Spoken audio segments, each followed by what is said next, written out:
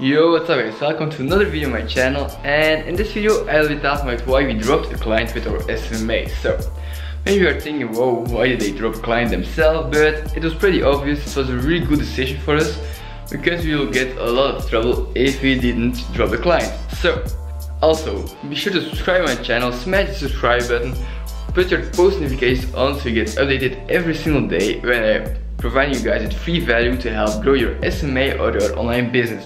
So, let's dive right into the video, guys. Yo, before we go, wait a couple of seconds.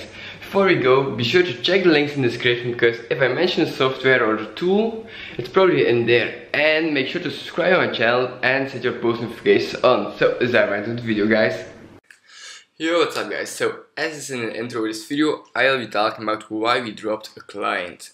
So, why did we drop a client with our SMA? That's really simple, and it was a really logic choice for us and for the client, because it wasn't going really good. We weren't getting results. It took way too much time, and we had to do a lot of useless things. But our client thought it was really important that we were doing these things. So yeah, we dropped the client because it was really like grunt work and a waste of time for us. So we were not getting huge results. So why did we not get huge results? Because the client had a really difficult business. So it was a car wrap client.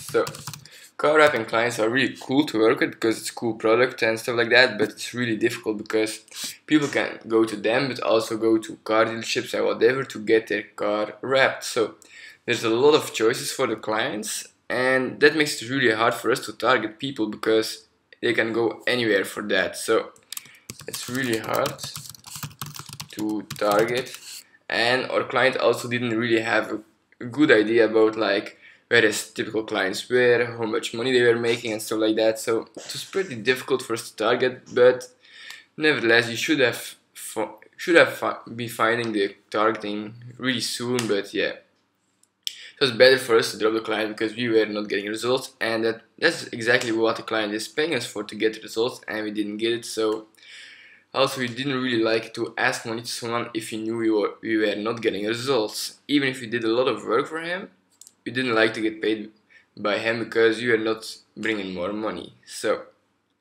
we were not getting results, and it took way too much time.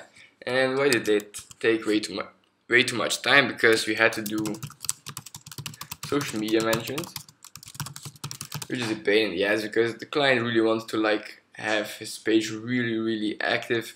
So you had to post like 4 or 5 times a week, and it's really a lot, especially if you have to do that every single week besides the other campaigns that you are running for him. So this was really a waste of time. And besides that, he wanted a new website, and we said okay, we can do it because you are a monthly retainer from us.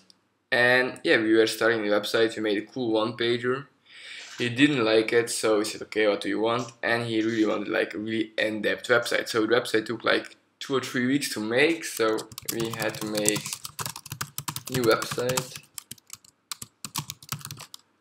And yeah, then we saw like, whoa, this is a really waste of time, because making a website is fun, but if it takes like 3 weeks when you are working really hard on it, like I was working 2 to 3 hours a day sometimes on the website, which is a lot because often I make websites in only 2 hours with like when it's one page, because you are using software for that. And yeah, it really took way too much time. He wanted to have really weird stuff on the website. He wanted to start his blog on the website. We had to fix that shit, and yeah, it was really a waste of time. So our client wanted to start blogging, but he didn't know how.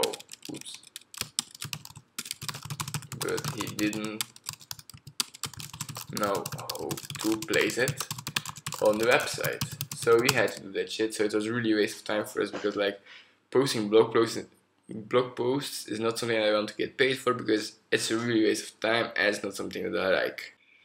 So yes, that's why it was really a waste of time. It took too much time for us. And yeah, if we count like everything, we had to do social media management, work on the website, do the paid ads campaigns. We had to do a lot of work for one client for not a lot of money, because he was only paying us 1K a month, which you may think is a lot, but it's not a lot when you are running SMA, because yeah, we have costs too and stuff like that. So yeah, it took way too much time in a week, and yeah, because of that, you didn't really like to work with the client. So he was really a cool guy. I really liked the guy, but not his company. So it was really a pain in the ass, and like whenever we did a new campaign, so whenever we did a new campaign, it exploded for like 3 days. He had massive results, but after a couple of days, like his whole audience saw the ad, reacted to the ad and stuff like that. So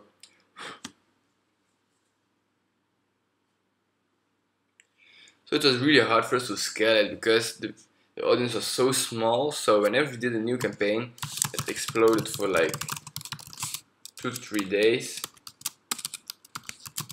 But after that, it died. So like we didn't get new leads, and so he was always really happy 2 days, and then it's like, dude, I'm not getting leads, blah blah blah. But yeah, we were like, dude, the audience is too small, you have to build it.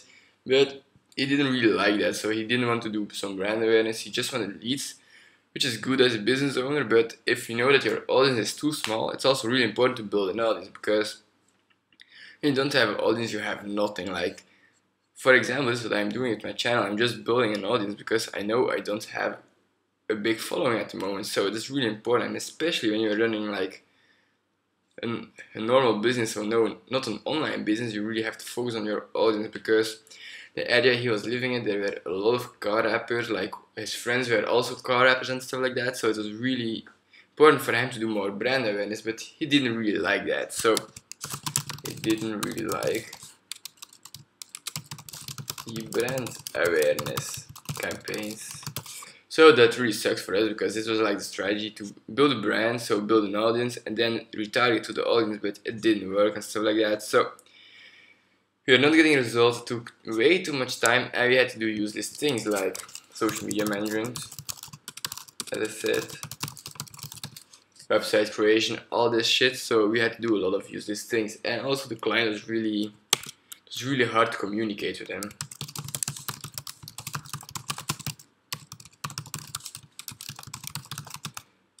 So yeah, he was contacting me on Messenger in a group chat.